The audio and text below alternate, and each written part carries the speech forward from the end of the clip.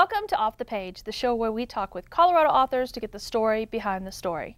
I'm Stacy McKenzie, a librarian here at Mamie Dowd Eisenhower Public Library in Broomfield. And today we have Michele Morris with us today, author of Tasting Colorado. Michele, thank you so much for being on the show today. Delighted to be here, thanks. And give us the full title of your book. Tasting Colorado, Favorite Recipes from the Centennial State. We love local cuisine, love to talk about that type of thing. So do I. And let's back up a little bit. Have you always been a chef and been able to cook like this, or how did you come to be a chef? I haven't always been a chef, but I've always cooked. I was in the kitchen at a very young age. I was fortunate to have a mom that let me in the kitchen to cook. Always loved to cook. And about 10 years ago, 15 years ago, I really got the bug to do something with it full time and launched a food business 8 years ago to teach people how to cook and to do some food writing, and that eventually led to a cookbook. And what really made you decide to write a book on Colorado cooking? You know, today it's really tough to get a cookbook noticed by the public, and particularly by publishers, unless you're a celebrity or you have a famous restaurant or something like that. And there's so many cookbooks on the market today. Anybody can produce a cookbook, but really getting it to sell in the market is a little bit tough. So I was fortunate to have a publisher who had an idea based on a version of this book that was done in Wyoming called A Taste of Wyoming that had sold successfully, and they wanted to do a Colorado book. So they actually came looking for a Colorado author, were referred to me, had seen my food writing in other magazines and on my food blog and liked what they saw, so hired me to do the book. Fabulous, perfect. What makes these Colorado specific recipes?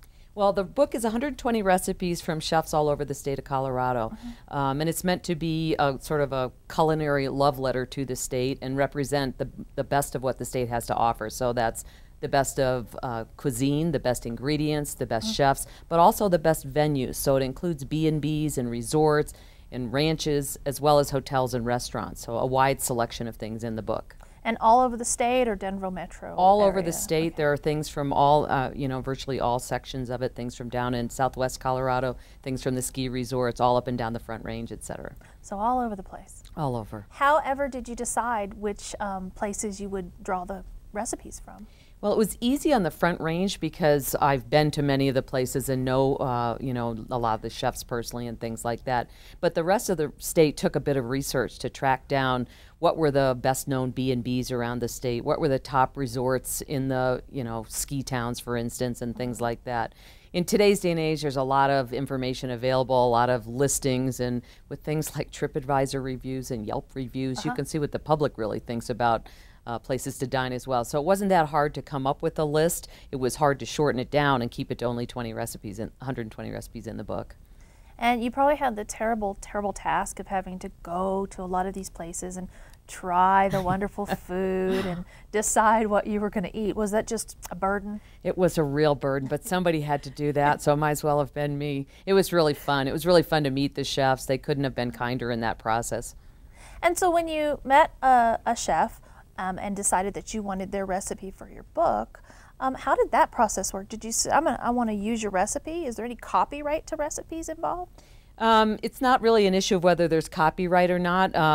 The issue is, were they willing to share for the book? And I'd say 99.9% of people I talked to were very willing to share. The bigger challenge with chefs is getting them focused and getting the recipe actually out of them, because they're busy running a restaurant or running a B&B or whatever it is they're doing.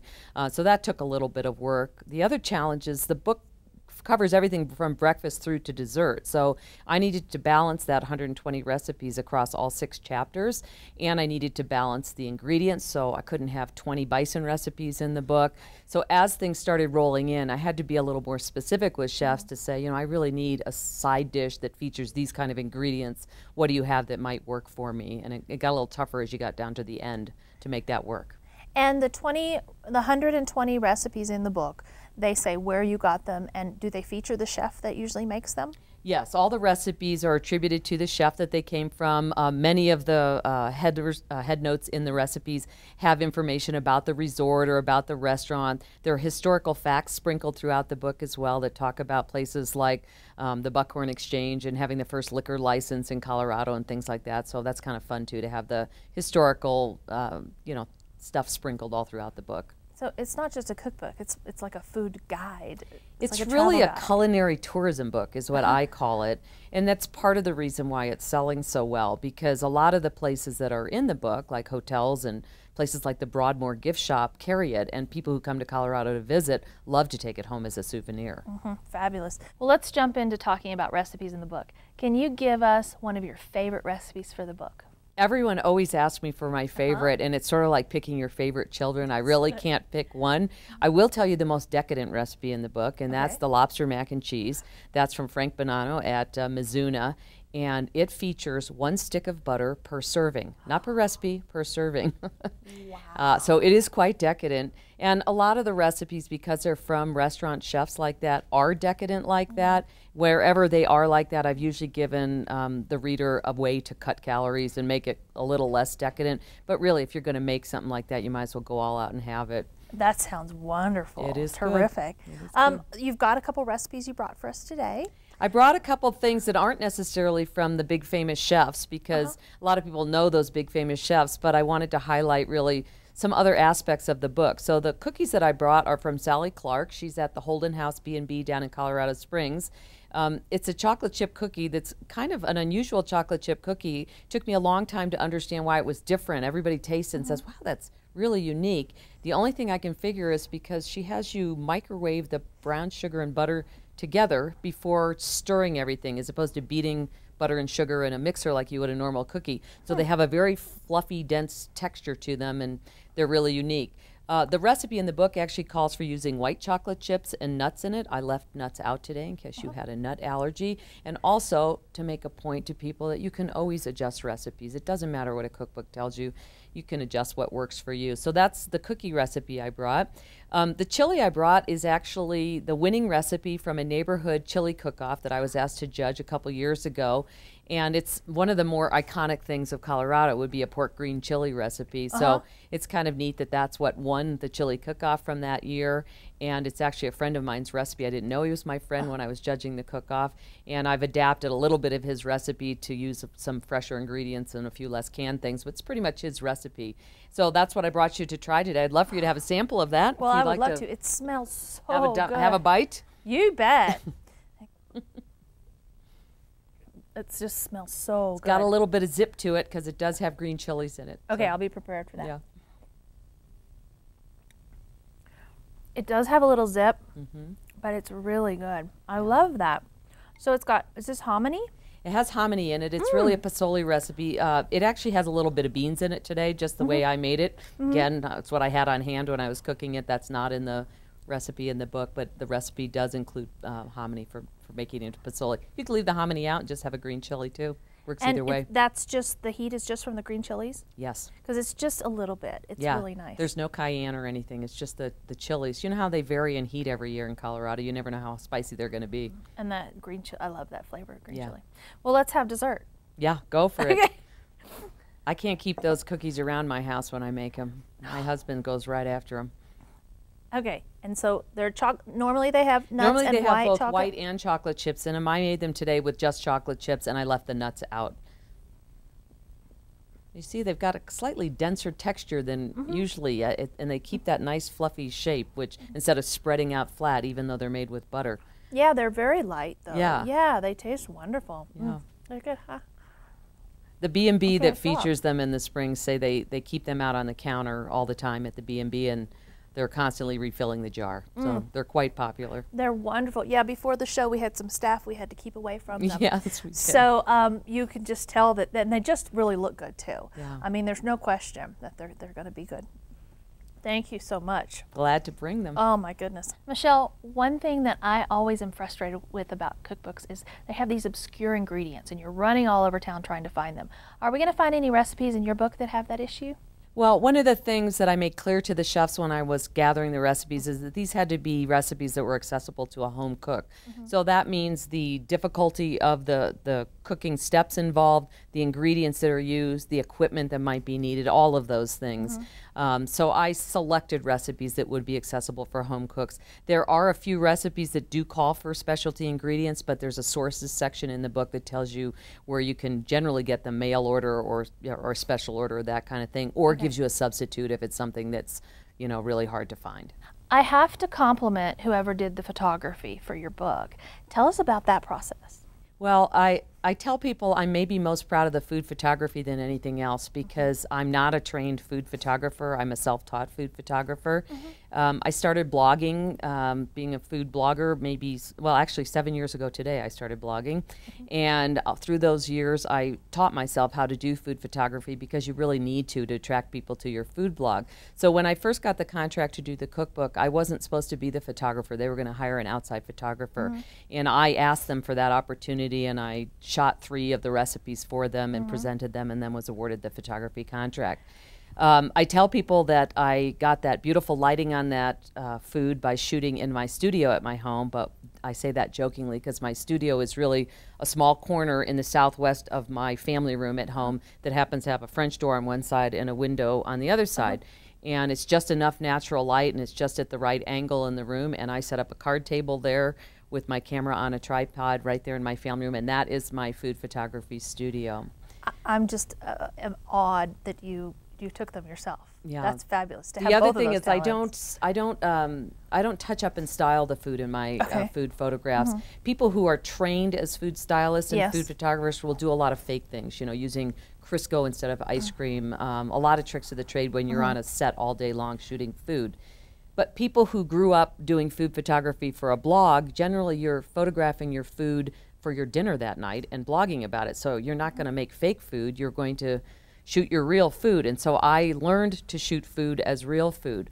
So the only thing in the entire book that's touched up at all is that very front cover where it shows the lines on the peaches, because I wasn't getting the grill marks I wanted, and I had to paint those on with a little bit of soy sauce. But everything else in the book is the actual real food shot the way it is. Wow. So that gives me a little hope that when I cook this, when I go home, mine's going to look more like the picture. Yeah. There's so many fail pictures out there of what it's supposed to look like and what ours look like. But yours isn't fake, so ours has a better chance of looking real. It does. And I had a lot of assistants, kind of, home cooks that love to cook that helped me test my recipes. So they were doing a lot of the plating and helping me, which should give you some more assurance that a home cook can do it. Michele, you have 3 children of your own. Do they like to cook? My boys, the 2 oldest ones, really never cooked anything, and they're in their 20s now, and they're starting to cook. But fortunately for both of them, they have girlfriends that do cook. My daughter went off to school to originally be an engineer, and then she switched to business, and then she switched to marketing, and then she finally went to culinary school. So she graduated last year. She did a stint in New York in a Michelin-starred restaurant. She just finished working at Kelly Liken in Vail. And I don't know that she'll end up in a restaurant long term, but she's a fabulous cook. That's Makes me very proud. Oh, that's good. You got one. I have one of her recipes in the book. I snuck in her salsa. It's the tequila lime salsa. Amazingly, I didn't have a salsa recipe from a single Colorado chef, so it was perfect that I could put that in for her. Well, that's fabulous. Yeah.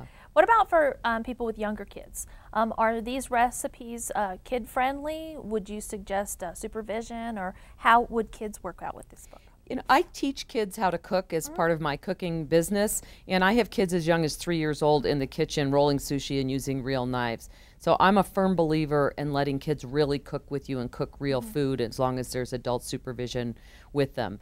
There's a variety of recipes in this book, from simple macaroni and cheeses to very elaborate, kinds of dishes. And so there's something that will appeal to everyone, including children, in the book. Fabulous. So something for everybody. And you mentioned that you offer cooking lessons. Do you offer private cooking lessons? Do you have a group setting? I do both private lessons and small groups. I also lead cooking dinner parties where people cook with me and then sit down and eat the dinner like a normal catered dinner. I'm a trained sommelier, and I do food and wine and pairing events. I also do small event catering, so just a wide variety of different food type of events. And when someone comes to one of your classes, should they already have a set of skills, or do you teach the very beginners? I tailor my lessons to whatever the students want to learn. Okay. So for instance, this weekend I'll have 8 senior high school boys that want to come learn some dishes to make when they go off to college. So I'm tailoring a very simple basic cooking class for them. I have other people that want to learn family meals. I have people who maybe want to learn Thai food. So I tailor my lessons really specifically and customed to what the clients want to learn. And you have taken cooking classes all over the world, I learned while talking to you about this. So you really do have a first-hand example of all of these different cultural types of cooking. What are some things you could offer someone who wanted to learn?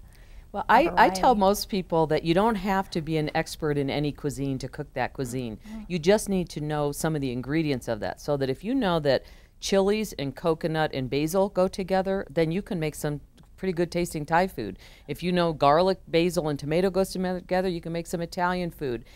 You don't really have to be a trained chef in that cuisine to make it. And I kind of call it global improv. It's, just learning how to put the right flavors together to, to play around with those things and have fun in the kitchen. Michele, before you even thought about doing anything having to do with cooking professionally, you worked for a pretty big corporation. How did you go from working at this big corporation to setting out to be a chef? Well, I went to work for IBM straight out of college, and I actually worked there for 25 years. But somehow, towards the end of that 25 years, I was really getting intrigued by food more and more. And even though I had cooked my whole life, I started going to some cooking schools all over the world and really felt it was time to do something in the food world. So a little bit wary about stepping down from an executive job into something I had never done before. I actually took a leave of absence from IBM to go test the waters a little bit. And I launched my business in 2006, and it was busy from day one, teaching cooking lessons and doing cooking dinner parties and things.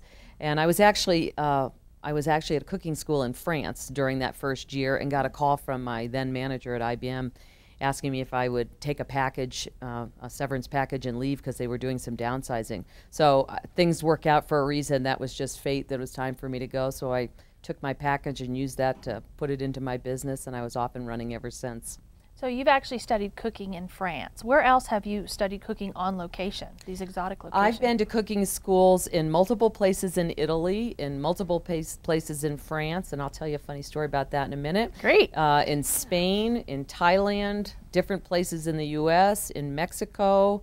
That might be all for now that I can think of, but quite a few different places. Maybe some. So the story about France, I went to the Cordon Bleu, not for a professional program, but for a recreational cooking class.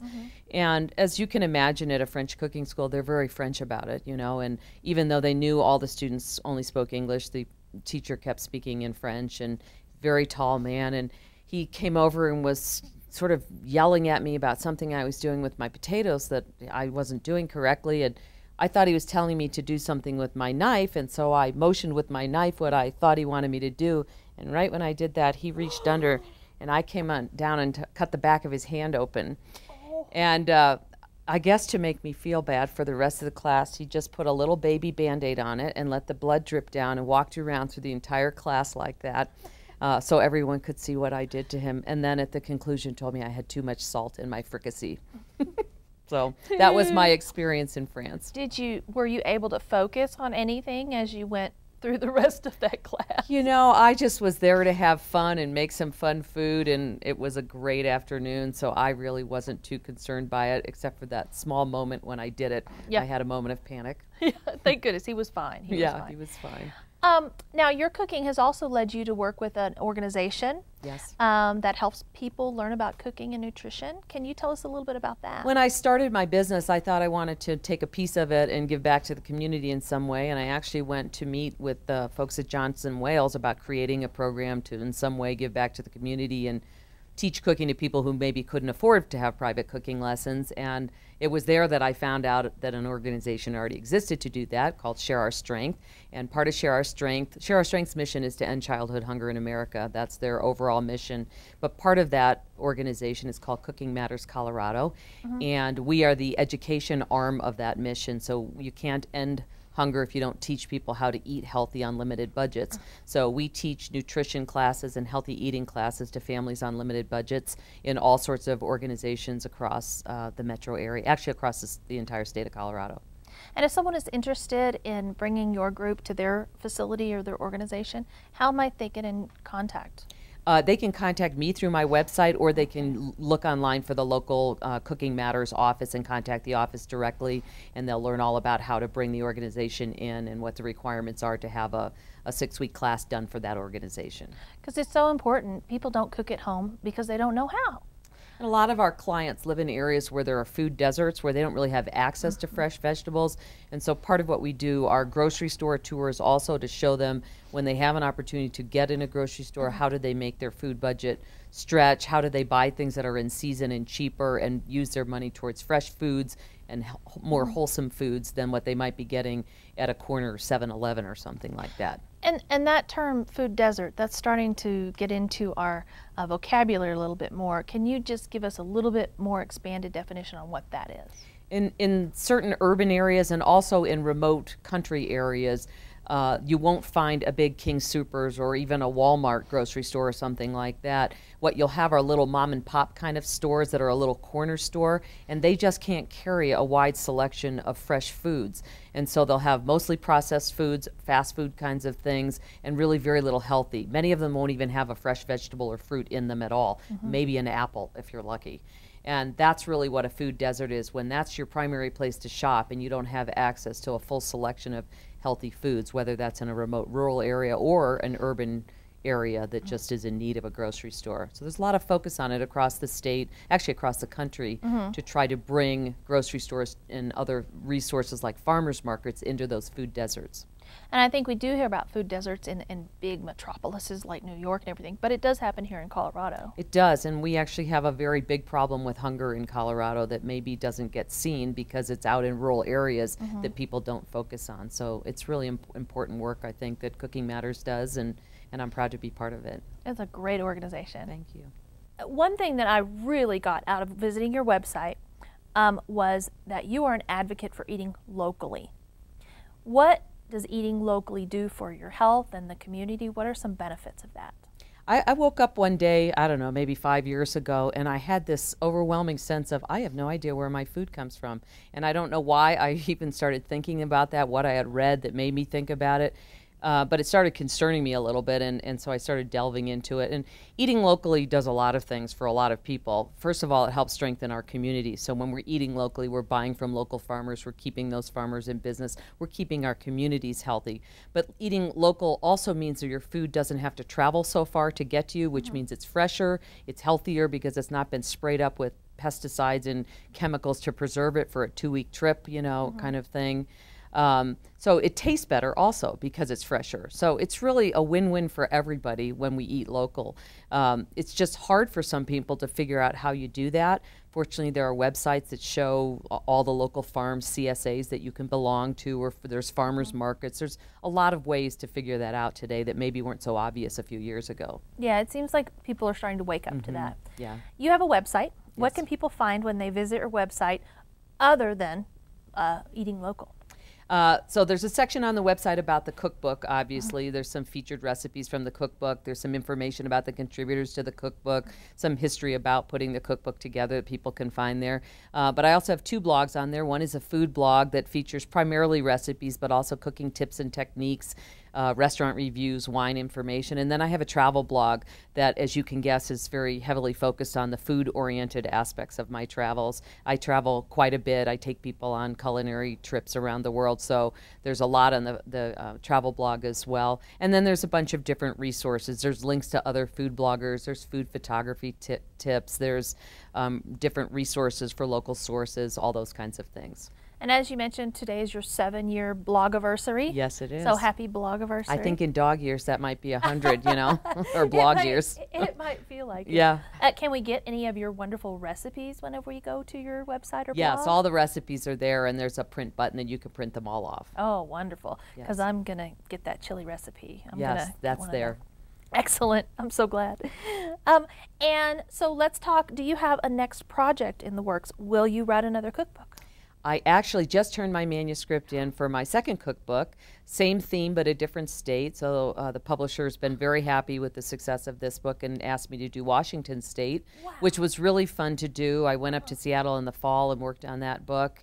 And it's a completely different ingredient set. So there are things with oysters and octopus and gooey duck clams and all sorts of things that we don't see here in Colorado very much. And then a lot of things that we might see here but happen to be very prolific up there, like apples and mushrooms and grains, lentils, and things that are grown there. How So exciting. it was fun to do that book and turn it in, and we're just working on the design and layout of that now. It should be out in the fall. Wow, and just like you said, a very different palette, Very different different, set of yeah. ingredients. Michele, thank you so much for coming on the show and talking with us about your cookbook and about bringing us samples. I really love that. Wonderful food. Thanks again for being on the show. Thanks for having me. You bet. I'd like to thank my author, Michele Morris, for being on the show and talking about her book, Tasting Colorado. Check your local library for the books that we've talked about on today's show, and join us more for next time on Off the Page.